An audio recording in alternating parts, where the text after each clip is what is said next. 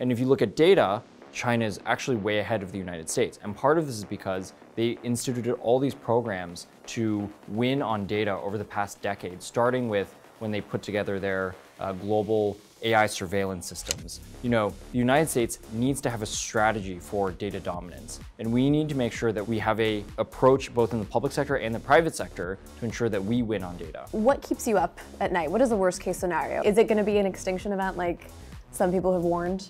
I think before we get to those kinds of scenarios of a human extinction event, there's very real things that I'm concerned about. One of the things I'm really concerned about is if China races ahead on AI, and let's say they start applying AI to their military and their cyber operations more effectively than we do in the United States, then we're in for a really bad time. You know, they'll be able to hack into all of our systems, they'll be able to hack into our energy grid and shut it off, they'll be able to take all of our information, and who knows, if they really build an incredible advantage in AI, especially AI when it comes to military or defense technologies, they may use that to start conquering nearby countries. You know, we really don't know what's going to happen.